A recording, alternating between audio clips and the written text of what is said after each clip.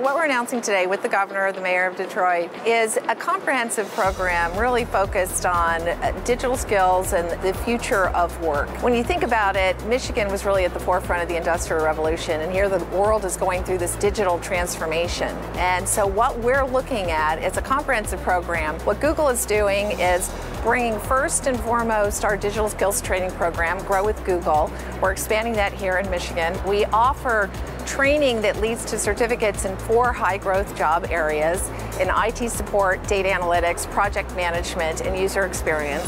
And what we've done is we've built out a consortium of more than 150 companies that will accept this certificate for these high-growth jobs. And anybody with no background experience in 3 to 6 months can get this training. Ford is a member of our consortium.